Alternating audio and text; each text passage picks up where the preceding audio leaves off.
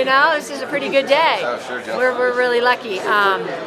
You know, I'm really impressed with the Visit Pittsburgh group because we don't have a formal sports commission in Pittsburgh yet.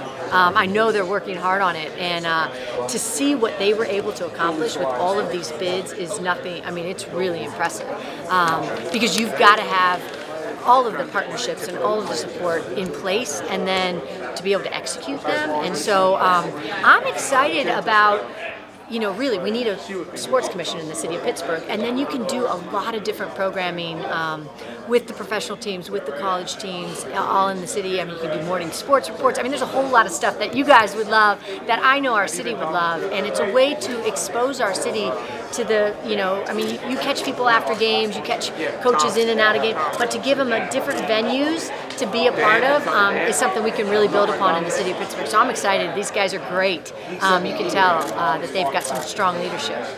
Pretty big news about a month into your tenure here, I guess, at Pitt, but just how's it been going for you so far? This is what we do, right? You know, we have the chance to have an unbelievable opportunity to expose the city to one of the premier NCAA championships. You know, I mean, there's only so many that actually make money and generate revenue in the NCAA structure, and wrestling is one of them.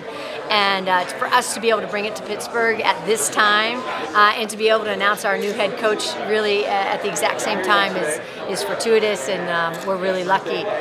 Coach Gavin is, you know, I was just saying to you all that I bet he rivals a little bit of the energy that Coach Narduzzi brings. He is a go-getter. He's an unbelievable person, dynamic personality, you know, just driven to be the best.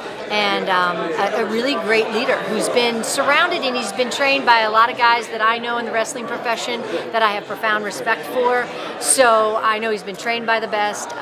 He expects the best out of our kids, and he's going to create an unbelievable environment for our kids to excel at the highest level.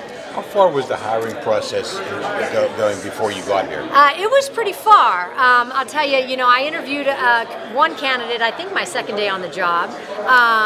This is a destination wrestling head coaching job, and it is, you know, I don't know how much of a sleeping giant, I don't know if we want to call it a sleeping giant, but it has unbelievable potential. And so this is a job that we didn't want to rush into. We wanted to find the absolute perfect fit for Pitt Wrestling, and so I think we found that. I mean, we've got a dynamic leader who knows what it takes to excel and has done it himself as an NCAA champion, and then went on and obviously trained at an extremely high level post-college career, which is really what these, you know, the best of the best want to aspire to do. They want to be an Olympic champion. So if you want to be an Olympic champion, obviously an NCAA championship is in your path, and he knows what it takes to do that. He loves the city of Pittsburgh, you know, and I remember when we met with him during the interview, he said, you know, every coach dreams of being a head coach and leading a program, but to get to do it in the city that you absolutely love at your alma mater is a dream come true. And so I love the fact that he really wants to be here, and he knows what it takes to build a championship level team. He mentioned that you reached out to him later on in the process. So even though you guys missed out on like maybe the more experienced coaches like Flynn and Santoro, is it kind of like a good fallback to have a former national champion, a young coach willing to step in and start his career here? Yeah, I wouldn't call him a fallback. I would call him the perfect fit at the University of Pittsburgh. You know, we wanted to do our due diligence. Again, this is an unbelievable destination job, and you want someone who has the courage and confidence and knows how to build it and wants to build it here. It needs built. And so I think he's the perfect fit. Was he a candidate before you got here, Heather? Yeah, he was definitely in the mix. I mean, he was definitely in the mix. He was a guy that I wanted to meet. And understand his level of maturity, his level of preparation, his you know, his readiness to be a head coach and step in and take the lead. His name was on your mind before you got here, then, right? Oh yeah, okay. Yeah. What were the challenges to get somebody who played or coached here to come back How important is it? Yeah, and when you're weighing those decisions. You know, obviously it's a great thing to have an understanding of the culture of Pitt athletics and the history and that sort of thing, but it's not an ultimate determining factor. It's an added bonus in this particular case. I think he's a tremendous leader with an exceptional wrestling pedigree, knows how, you know, he's in it for the right reasons, about developing the relationships with our student athletes, making them better people, better, obviously, wrestlers, and better leaders. The fact that he went to Pitt and was an NCAA championship is kind of icing to me. When we talk to people at the grassroots level in wrestling, they talk about Pittsburgh, about how in Western Pennsylvania is such a great area. But if you think about the top wrestling programs at the collegiate level, you think Oklahoma State, Iowa, Penn State. Is it realistic for Pitt to be in the same conversation with those top tier wrestling programs in the country? It's realistic to aspire to get there, and we got to build it. So absolutely. I mean, you know, this is a recruiting hotbed, and everybody knows that. This is the mecca of you know, youth development of wrestling between Ohio and Western PA. It's an unbelievable opportunity. So it's about building those relationships with the young gun clubs and all those organizations around the area, and getting those kids. I mean, you know, would you rather come on an unofficial visit to Pitt, or do you want to pay to fly out to X school, you know? So I think it's absolutely a possibility. This is a really perfect location, strong brand, and a dynamic leader. Now that someone that's been outside the program and you've seen what those places have as far as facilities, as far as support, where do you feel like Pitt can do better going forward in supporting the wrestling program? Yeah, I would say that it starts with leadership. So we had to hire the right person, and Keith Gavin is that.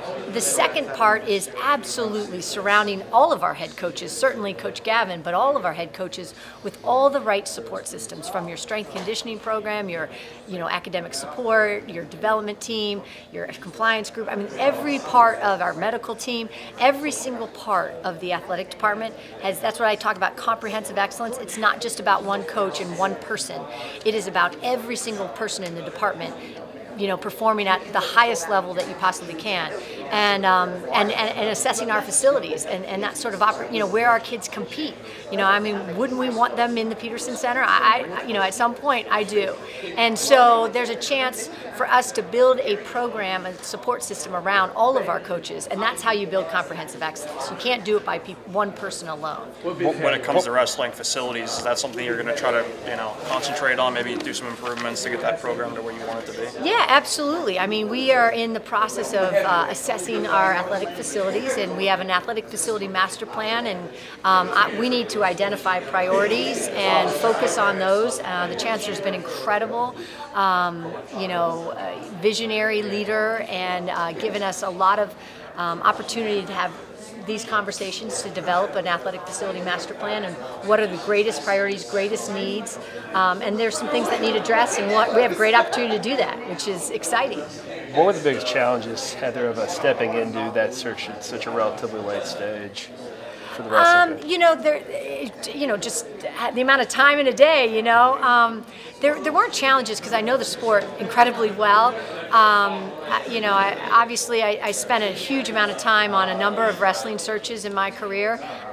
It's a very small network. I know all the head coaches in the top 10 to 20 programs. I know their assistants.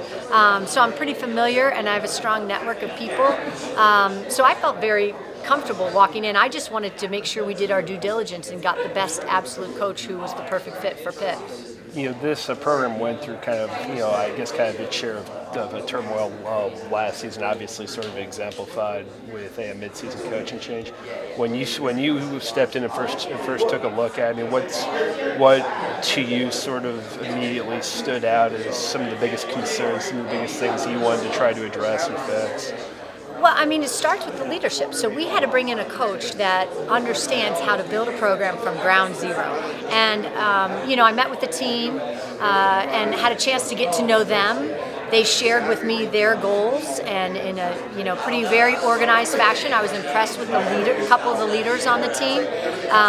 There needs a culture of accountability, a culture of discipline, a culture of raising the bar of expectations. And student athletes like structure. They love discipline, and in fact, I think that they do better when you continue to raise the bar, because you tend to meet what your expectations are. And so I think I think the challenge is to come in and start to build that culture of excellence.